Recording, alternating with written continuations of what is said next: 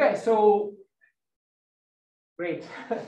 So thank you everyone for being here for this mini course. First of all, Mark, for accepting our invitation to deliver the mini course, and thank you everyone online to be with us on Zoom. So just a few words to introduce Mark. Mark Ewan is an outstanding professor and expert in computational harmonic analysis, mathematics with data science, with applications to signal processing. He got his PhD from the University of Michigan, Ann Arbor, and then he did postdoc at the University of Minnesota, Duke University, and he now holds a dual appointment at the Department of Mathematics and Department of Computational Mathematics and Computer Science and Engineering, I believe. Science and Engineering. Science and Engineering, sorry, at Michigan State University. So Mark did a lot of work in compressed sensing, sublinear-time algorithms that he will explain to us in these 3 days. More recently, also in the field of high-dimensional approximation. So personally, I'm really excited about this mini course. I think we'll learn a lot from Mark. So about the logistics, we'll have 2 sessions. So the first hour of mini course will be from now to 3 p.m. Then we'll have a quick break, 15 minutes. We'll resume at 3:15 up to 4:15, and then we'll have a Q&A. But I think if people want to ask questions before, you can either raise your hand if you're here, or you can virtually raise your hand on Zoom, and you will be given the opportunity to ask a question live. Yeah, with that, thank you again, Mark, and the floor is yours. Yeah, I encourage people to ask questions whenever they might arise. I will probably confuse you fairly often, not because what I'm talking about is difficult, but because it's me talking about it. So when that happens, just get the clarification you need, and we should all be able to go on. So just a little bit more in detail about what the courses are going to be about here. So I'm going to talk about a couple sort of interdisciplinary approaches for compressive sensing. So the first couple days are going to be devoted roughly to maybe this. So compressive sensing the computer science way, plus a little bit of Fourier analysis, is going to lead to sparse Fourier transform algorithms. So I'll tell you what that means in a second. So that should be SFT when I say SFT algorithms a lot in the future. So what are these? These are compressive sensing algorithms tuned to the Fourier basis that run in sublinear time. So in other words, the total number of samples and the runtime scales better than the number of basis elements that you want to try to perform your approximation in. Okay, so and sort of the specific way, there are many ways of coming up with these things. This specific formula that I'm going to sort of give you maybe has a distinction of allowing for entirely deterministic algorithms with near optimal compressive sensing approximation theoretic guarantees.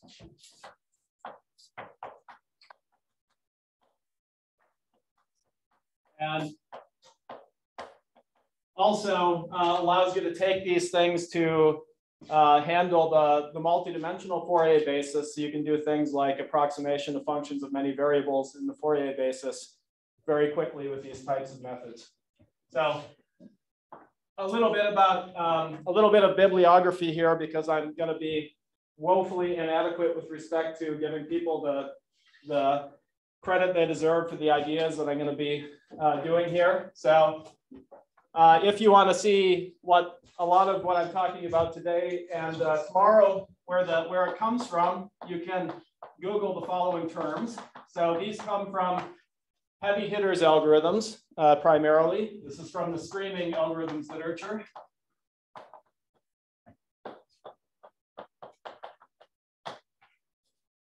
Okay, in computer science, you can also maybe find combinatorial compressive sensing as a keyword that'll bring some things up. And this work is going to be my remixed version of songs originally composed by folks like Muthu Krishnan.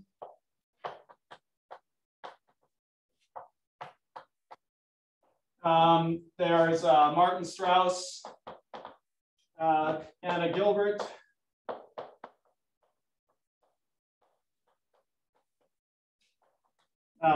Who else? Graham Cormode.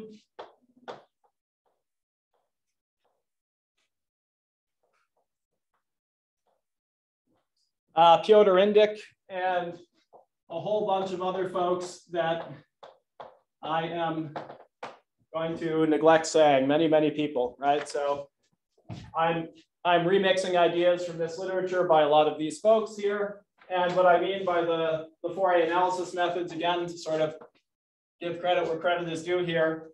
What I mean here, there are, these involve ideas from unequally spaced sparse Fourier transform techniques.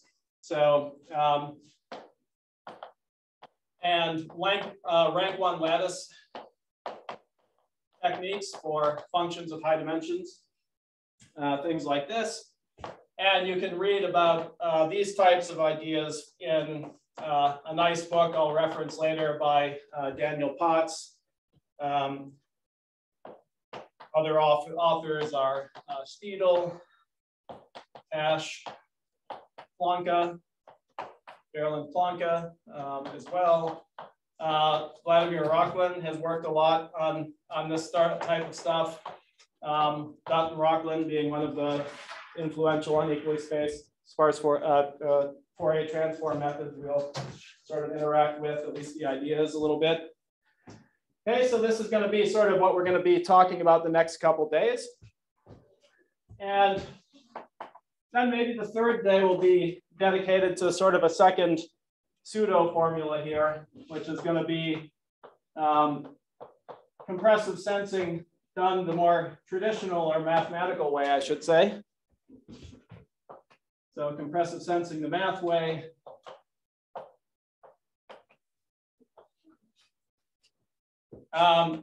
Plus SFT is the computer science way, if you like.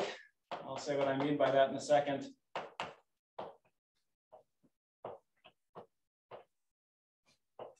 Are going to allow for SFT techniques, so sparse approximation techniques that run in sublinear time for more general orthonormal bases.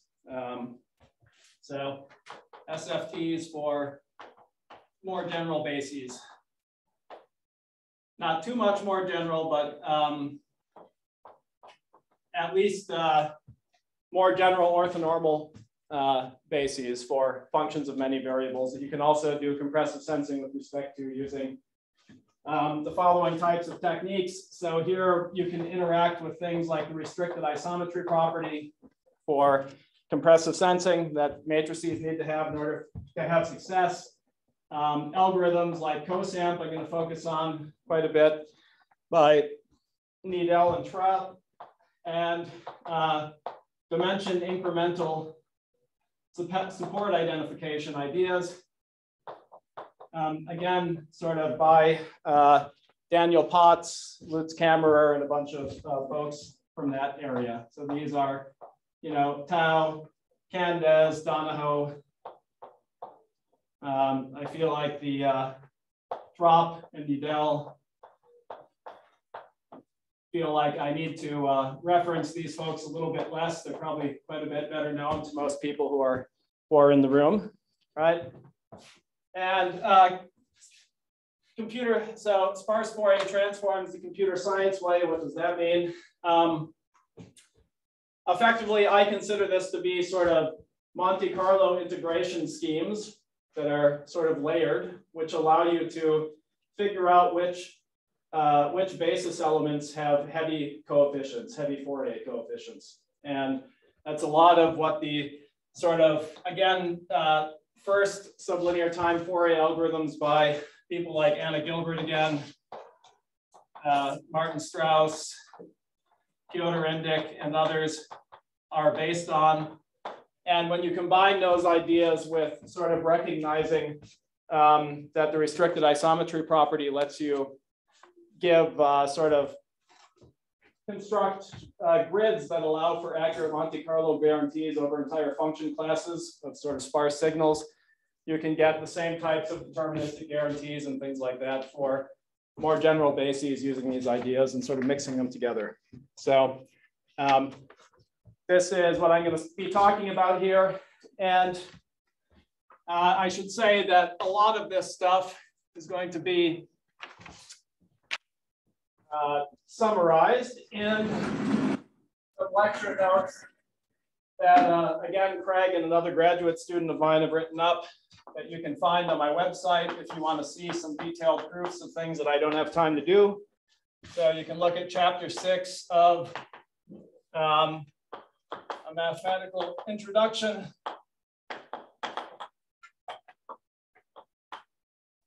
to fast and memory efficient .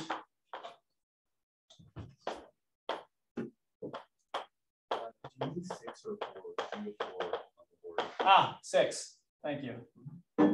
Yes, that is the perfect type of question. Often my hand and brain don't communicate very well. Yeah, algorithms for big data.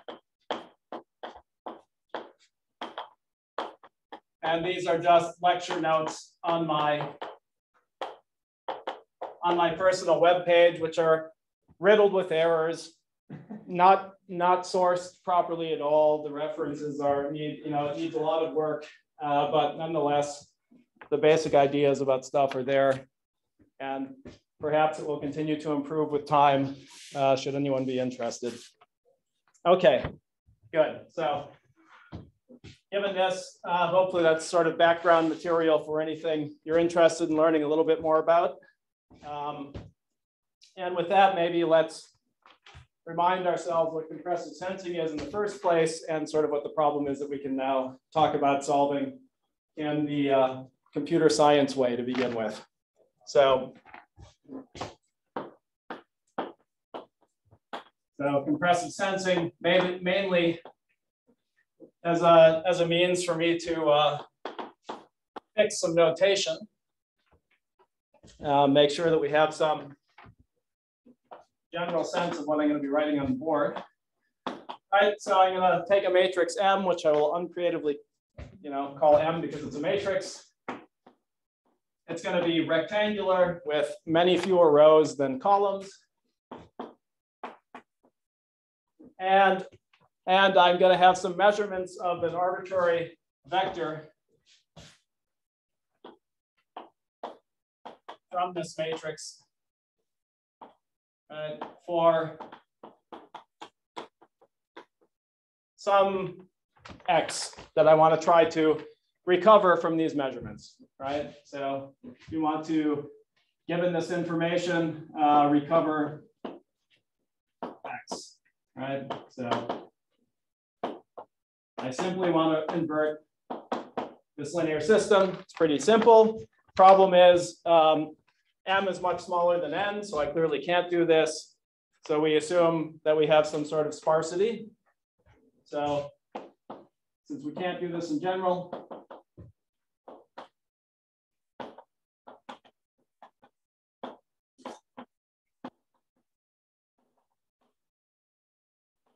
we are going to solve it for a restricted class of X, which are vectors that have a small number of non-zero entries, right? So in other words, I'll take this L0 norm and say it's less than or equal to S, where S is less than or equal to M, which is much smaller than N, right? Now I have a chance of being able to do this. Yep. X in CL, right? Oh, yes. Thank you. Thank you. Yep, exactly.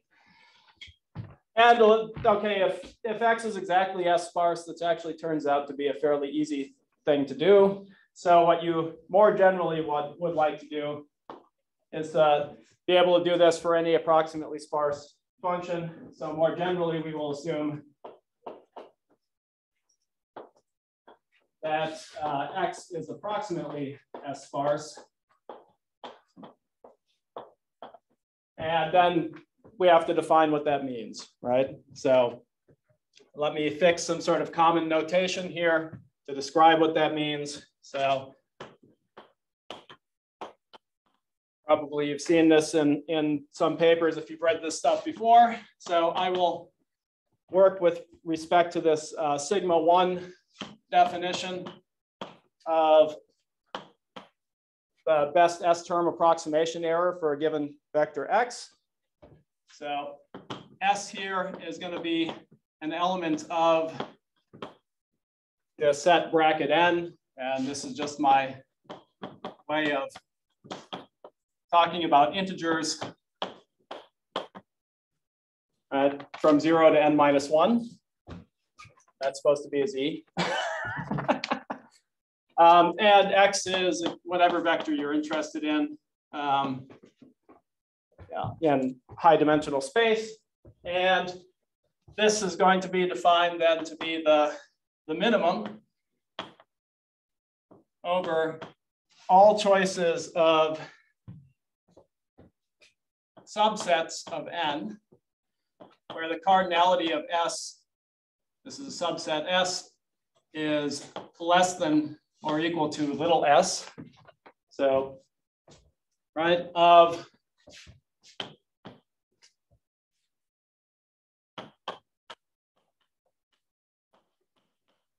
the one norm between x and x sub s. So what is x sub s?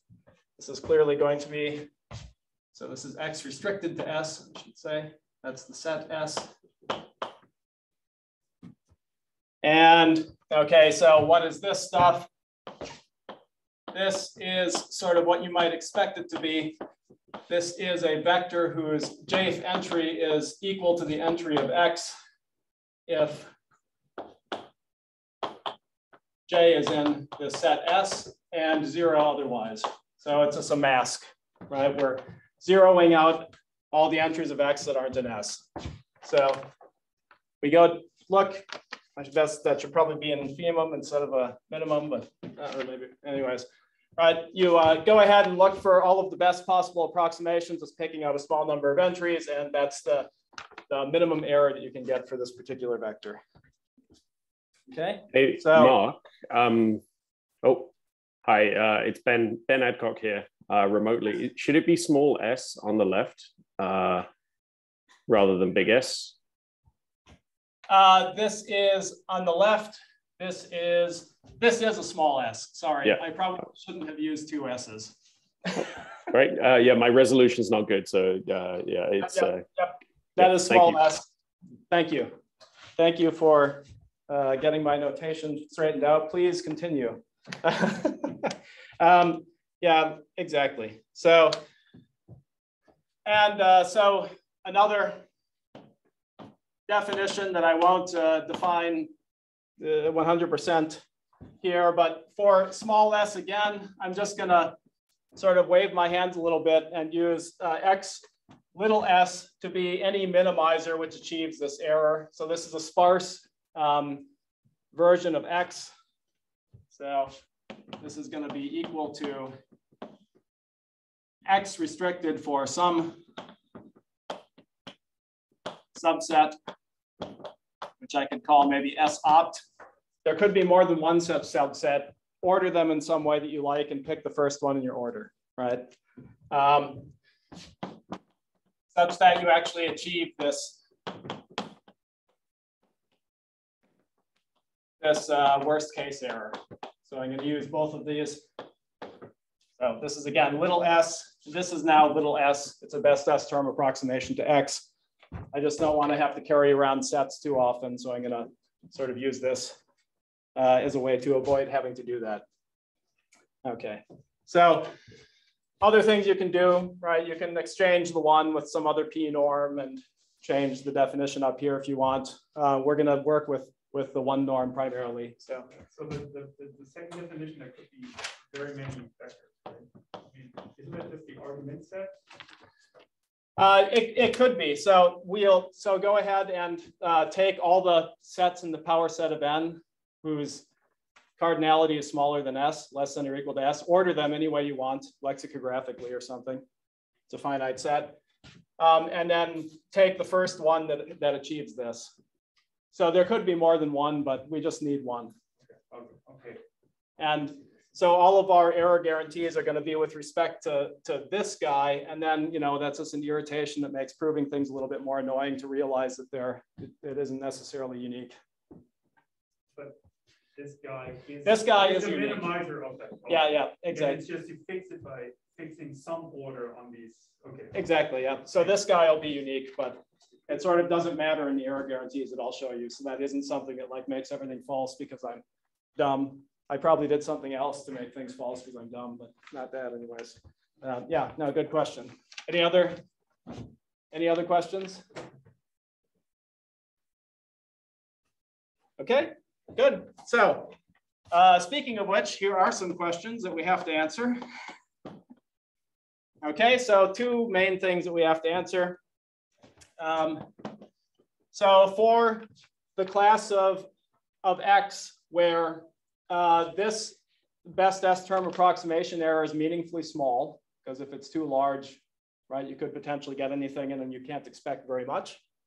So where X is approximately sparse, when can you do inversion accurately? Either exactly if it's exactly S sparse or still accurately if it's almost S sparse. So what type of M are we going to consider?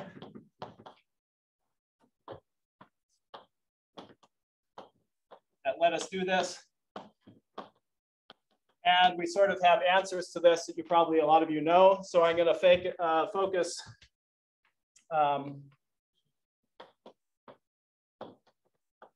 and I'll be a little bit more explicit here. So that let us invert our measurements, right?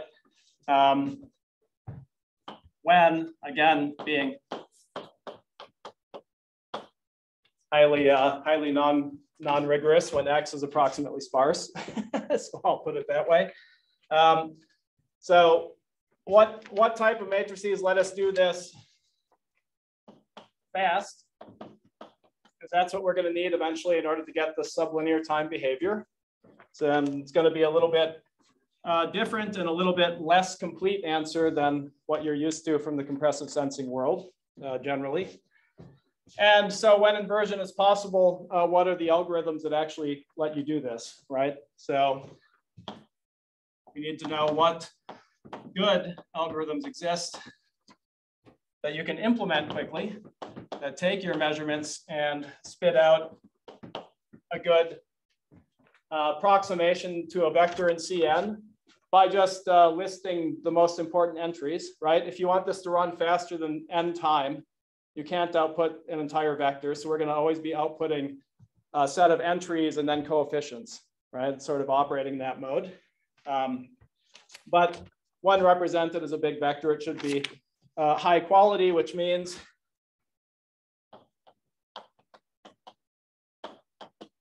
in particular, in this case, that I want to get compressive sensing type error guarantees that are sort of near optimal. So the algorithm that I'm going to talk about here gives you, and I'll give you some more details on this, sort of what you want. So you input your measurements into some algorithm A, and it very rapidly outputs an approximation to the original vector X, which in the 2 norm is going to be less than this best approximation error with respect to the 1 norm divided by the square root of S times some constant, which you can spend time figuring out a universal bound for.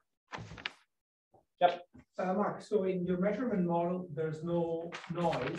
So is that for notational convenience to kind of make the presentation easy, or because, or it could be done with noise or not? I'll give you a theorem that involves noise later. Okay. This is mainly just to sort of point out that in the noiseless case, so no noise on the measurements, in other words, that you do want the sort of performance that you would generally prove for like a basis pursuit type method or something like that.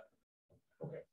Okay, the punishment that you're going to see here is that we're going to end up using more measurements than basis pursuit would use. There's generally no free lunch. So we're going to use a more structured set of measurements that ends up being larger than the smallest set of measurements that would work for basis pursuit. And then we're going to use those extra samples to radically speed up the runtime of the method. That's sort of what the general formula is here. Good. All right. Wow. I have way more notes than I need or something. All right, good. All right, so let me go ahead and answer this first question right here about what type of X I can use, or what type of matrix I can use. So here's an answer to question 1. This is in no means the only answer. I would be interested in better answers. So you can use a sort of matrix with a restricted type of coherence guarantee to make all of this stuff work ultimately. So everything we talk about here is going to be based on choosing a couple integers from our bracket n set again. And I'm then going to want a matrix M, right, M by n. So I want to have a small number of rows as usual. And I want it to have something that I'll call K alpha coherence. So, and it's going to have this property if 2 things hold. So first of all, every column of M has to have at least K ones in it. And so let me specify this a little bit more. I'm going to make this highly restricted. In fact, these are going to be matrices of 0s and 1s. So let me not obscure that fact, right? So I'm going to need a matrix of 0s and 1s where every column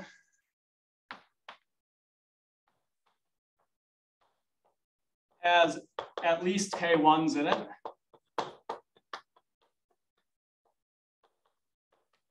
So I have to have some 1s in every column, in fact, a potentially large number. And I need to pack them in there very carefully because I also want to have all of the column inner products to be small, so bounded by this alpha parameter. So also, I'm going to need that the jth and lth row of M are always less than or equal to alpha whenever L is not equal to J. And this notation is, this is the jth column of my matrix. Right. So, and what we're going to see is that for any matrix like this that has this highly, pretty structured setup, there's going to be a sublinear-time inversion algorithm for anything like this. Okay, so that's one thing we can say. So there's a sublinear-time recovery algorithm sort of answering this question, and I'll write it down. There's one, at least one, that does number 2 right over here for any such K alpha coherent M. Okay, so that's sort of what we want to see next. And so the next thing I'm going to do is I'm going to tell you what the reconstruction algorithm is, and then I'll talk about why it works for a while afterwards. So we'll get to the punchline sort of quickly. So before I can tell you what the algorithm looks like, though, I need to have one little definition of another submatrix of any such M that's going to show up in the algorithm, and then that's it. Otherwise, the algorithm is really easy. Yep. Can I just ask a more general question that I sometimes don't understand in compressed sensing? The matrix M, how much do you get to choose M, or how much is it given? Is the question clear? In this case, we're going to be designing these M are going to have loads of structure. We're going to have to design these guys. I think it would be highly odd that you would accidentally get an M like this that happens to work.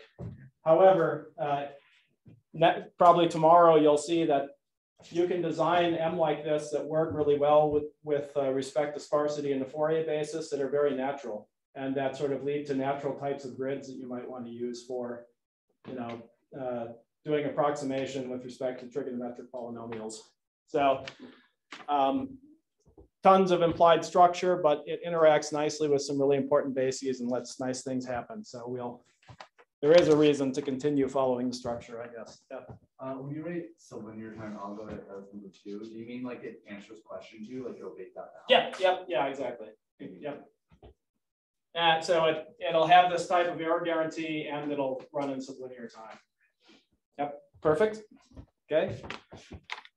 I like the questions. Keep me honest, or at least lying well. Yeah. Another quick one. So the coherence usually, okay, now you're in 0, 1 to the n times n. Usually, like there's an assumption like the columns are L2 normalized. So it normalization here, okay, of course. You'll have to normalize later. Okay. Yeah. Okay. So the actual, yeah, you'll end up sort of implicitly normalizing later. Yeah. See, I told you, no optimization. Okay, I'll turn around, you can sneak out while I'm writing on the board. Anyway, so let me define one more thing, and then I'll sort of write down what this algorithm is, and it's super simple. So if you don't understand what the algorithm means, it's because I've done a bad job, and you should make me do a better job. Okay, so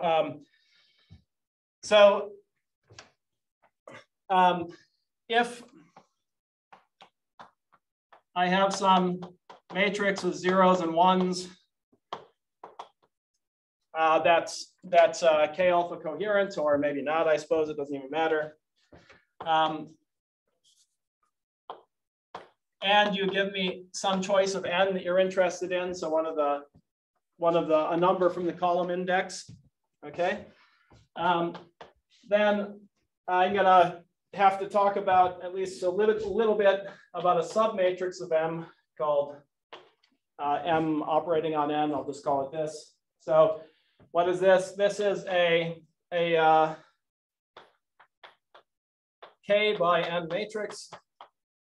So I guess we do want M to have at least K 1s in every column. You'll see in a second when I define this. So not just this, but it should be K alpha coherent, I suppose, or at least have enough 1s in every column. So this is the first capital K rows of M containing a 1 in the nth column.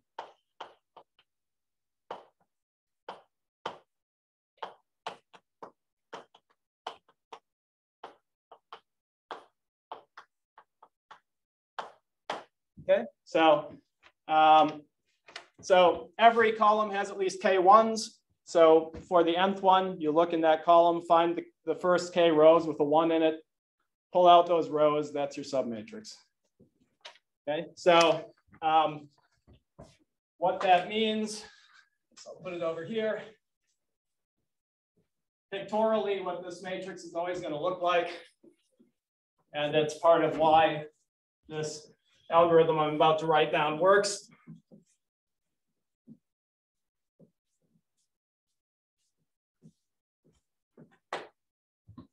It is going to be, right, still a long matrix. The nth column is going to be the 1s vector, right? So this is just the vector of all 1s. And then all of here, it's going to be very sparse. So a lot of 0s. And why is that? There are going to be a lot of 0s there because if I look in this column, right, the inner product of these two columns has to be small.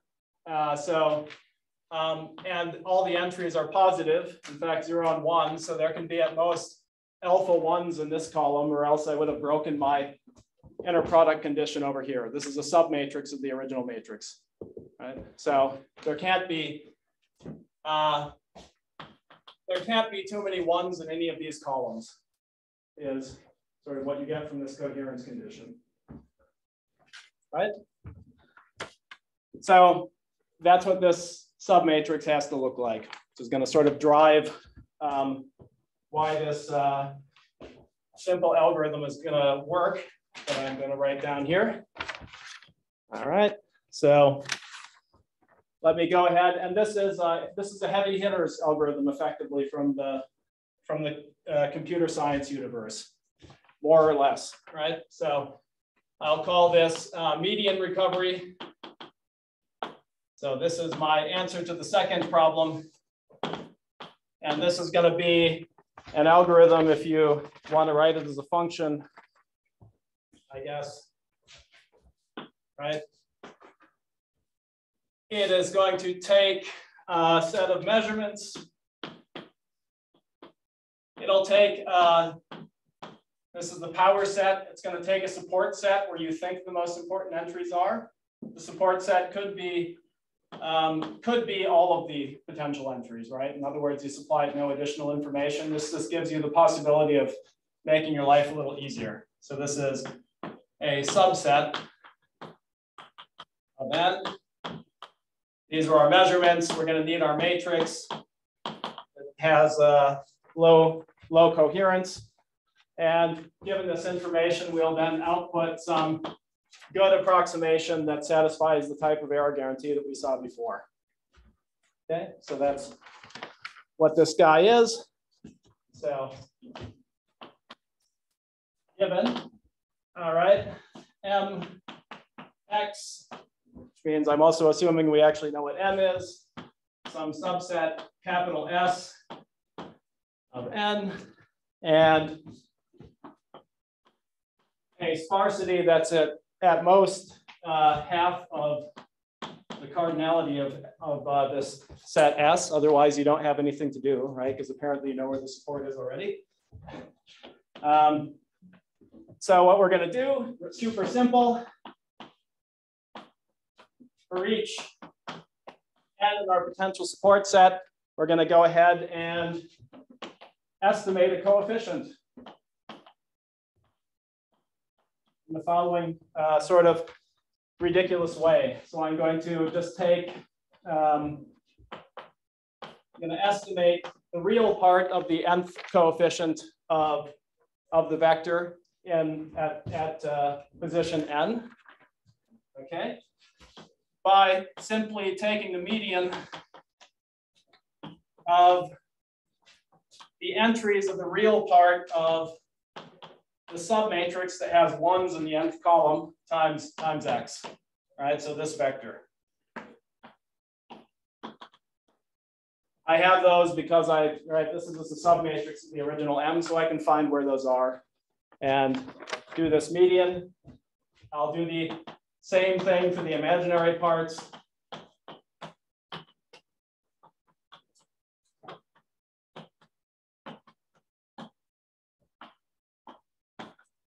Okay, those are going to give me my entries. Okay, when I'm done doing that, I'm then just going to sort my coefficients that I've estimated by magnitude. So I have those, so I can sort my estimates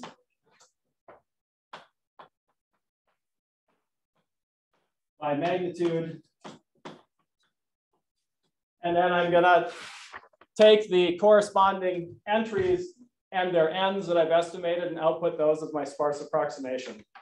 So, all right, so maybe I'll give some sort of notation here, right? So Zn1 is going to be the largest one, Zn2 will be the next largest one all the way. So I'll take S tilde, that's my approximate support, to be the associated entries that were largest, down to 2S or however number I have. I guess if this is less than S, you can just output them all, right? And then I'll go ahead and output Z restricted to S tilde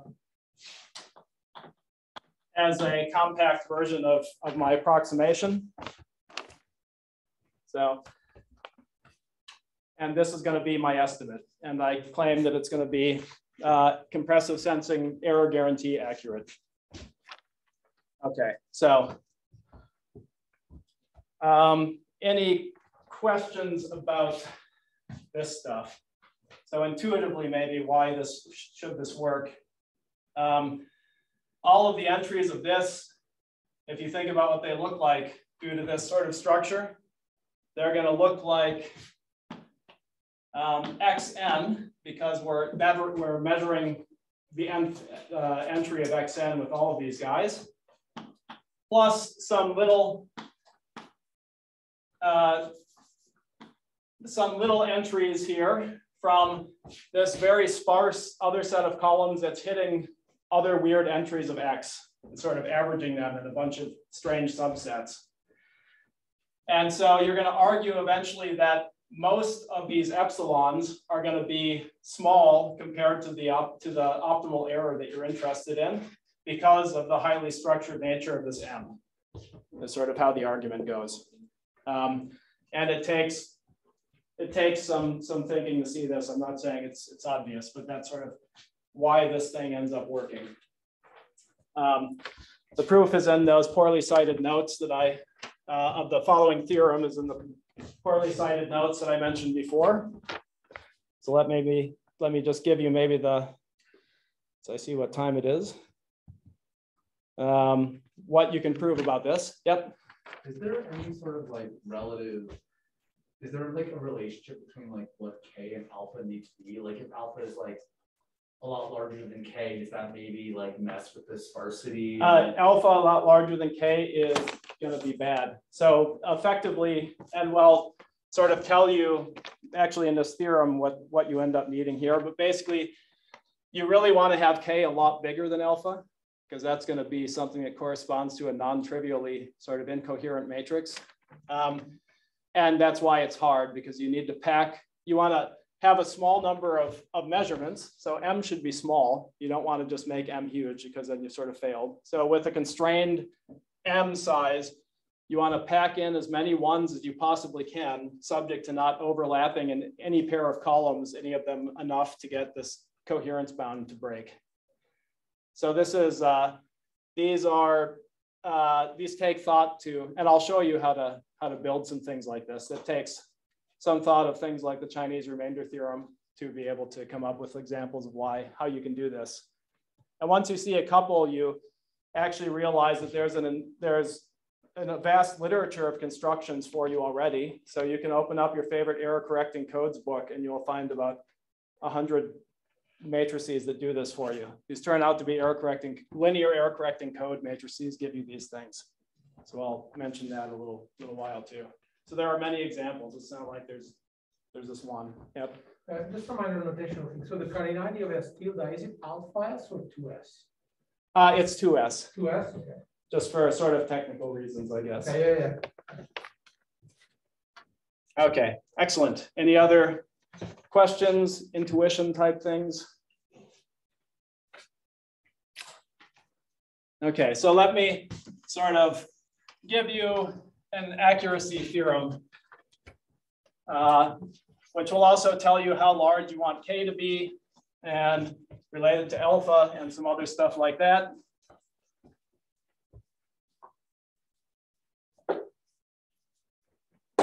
Here. All right, so here's a theorem you can find in those notes. So yeah, it's a bit more complicated than it has to be, but not too bad. So I'm going to let you pick some positive number bigger than 1. It's a parameter. You get to pick a sparsity that's little s from your set here. You're going to have your vector that you hope is sparse, x. And for Simone, thank you for planting that question. You get some measurement noise you get to add on to your to your measurement. Okay, and then you need a good measurement matrix. So we will take our highly structured 0, 1 matrix and force it to be 4 alpha S plus 1 alpha coherent. All right, so now you see that K is quite a bit bigger than alpha. Right?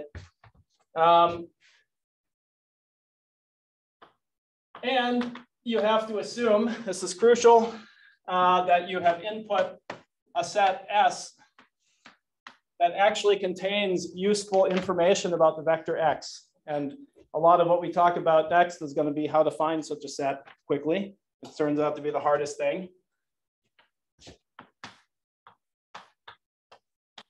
So the set S that we input over here has to be informative. So in particular, we'll say that it contains the set of heavy elements or heavy entries. Okay, that's going to have a bunch of parameters decorating it, but CS beta. Okay, so what does this mean? These are going to be entries of X whose magnitudes of the associated entries are bigger than beta times this best S term approximation error of X with respect to S divided by S plus the infinity norm of M, say.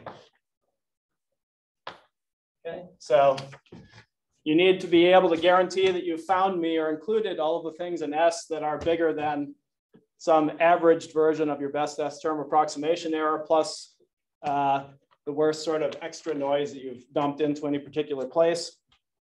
So if you can guarantee me that the set you've given me at least contains those important elements, then this median reconstruction algorithm that takes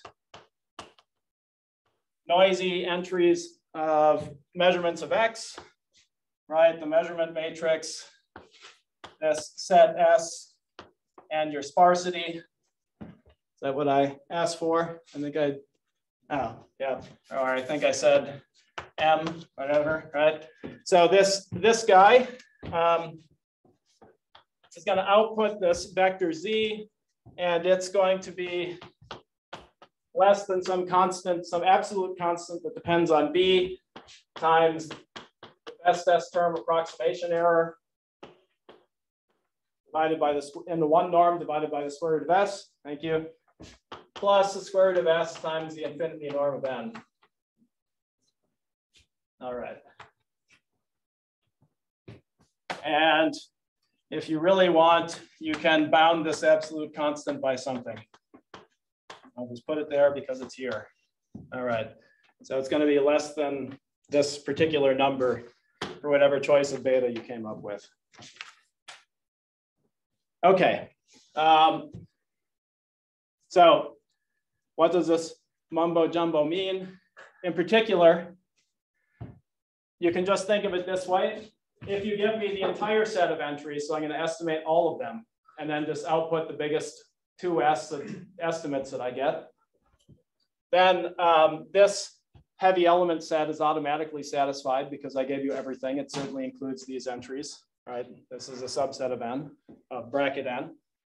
So you'll achieve this best S term approximation error that I promised you when you don't have any measurement noise. So that's one way of looking at it. If, however, you have some clever way of finding a superset that's not too big of these important entries that satisfy this condition, then you only have to estimate those important entries, which is going to be faster than N time because there are a smaller number of them. And you've done everything you have to do, so you still get this error guarantee that you want, right?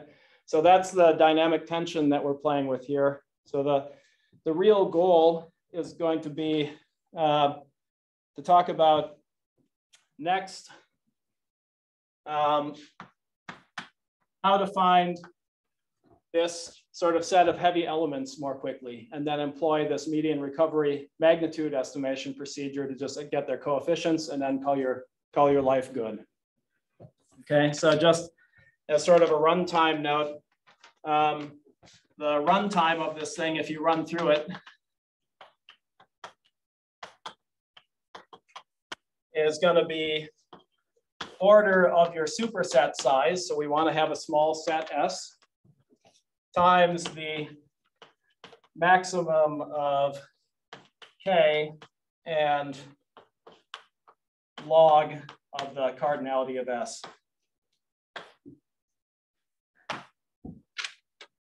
Right, so why is this? Well, this is finding a median, so you can do this in order K time with a fast median method, or at least you can believe if you use a more easy one, you can sort these and do it in K log K time, right? That is assuming, and this is crucial, that I can find this submatrix in order K time. So we have to be able to do that as well. So if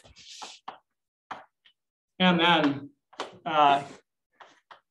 can be found or generated in order K time for any particular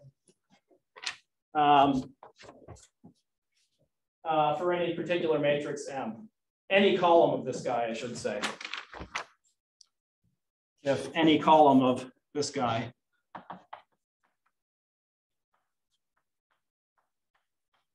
Okay, so I figure out where the rows are, where there are ones in the nth column. I have to be able to do that quickly. I form this, I do the median. That's at worst sorting time for these guys. Then I have my S of these estimates. I sort them. That's S log S time, cardinality of S log cardinality time. Pick out the largest one, spit out the answers, I'm done, right? So point is, if I have the luxury of putting in a small s, I have a sublinear time algorithm just from this thing. Review which of these constants are God-given and which you choose and which come from the problem. This is yeah, this is user choice. This is sparsity. It's user choice, I guess. X is God-given. N is God-given. You don't have any control of your noise. Then the S is containing this, I guess, is a God-given condition. It depends on things you don't know, but you can estimate quickly, maybe. Is it clear how you can pick like the smallest or like small in some sense that's what you want, right? Yeah, you want a small s. Yeah, so we'll talk a lot about how to estimate this guy. In terms of how big this set can be, you can work out that there are at most 2s elements in here. It can never have more than 2s elements in this guy. So roughly, why does that work? So this only makes things worse because it makes there be potentially fewer elements. So let's ignore the noise for a moment. Here, if you remove the S largest entries of X, which you sort of have no control over, the resulting size of what's left is going to be the best S term approximation error. And then if there are more things, more than S remaining guys who are bigger than that error divided by S, then you would violate the fact that you had a best S term approximation error of that size. So the cardinality of this guy, this doesn't tell you how to find it, but it does tell you that there are at most 2s of these guys for any of these parameter choices. So there aren't too many large entries that you need to identify. This set could be empty, and then that tells you basically that this is a bad sparse approximation problem for these parameters, and anything you output is basically going to suck. So you can output basically anything, and you'll be fine. So if it's the empty set, it means you have a hopeless problem for that parameter choice of S. There's no good sparse approximation. Yep. Do you choose alpha or is that provided somewhere? Alpha is something that alpha is sort of a free parameter here. You basically want to come up with an alpha that minimizes m subject to this condition being true. And so we'll sort of see what you can get away with respect to alpha a little later. So it's kind of free at this point. But you know, the realities of error correcting codes mean that there are only so many, you know, things you can do trying to minimize m, well, with your choices of alpha that make sense. Because also, you know, there's also feedback. If you make alpha really big, then k gets bigger, and clearly m has to get bigger. So, you know, there's some feedback there. Good. Do I have any time left at all? 2 minutes. Okay. So maybe I will. Any other questions about this theorem before I sort of cover it over with another board? Yeah, it's not meant to. It's meant to sort of introduce you to some notion of heavy elements. Yep. Could you clarify how we choose the capital S again? Oh yeah. I haven't told you anything about that. So you don't have to know. All I'm saying is you can choose it if you want it to be all of n, and then you have an n log n time method, right? Like FFT time. So it's still pretty fast. And this condition is automatically satisfied, so you can always do that. The whole trick to sublinear time algorithms going forward is going to be telling you how to do something smarter than that quickly. That you have identified the entire problem. And the general notion, the general thing we're going to end up doing is using more samples, more measurements that let us figure out what a good S is.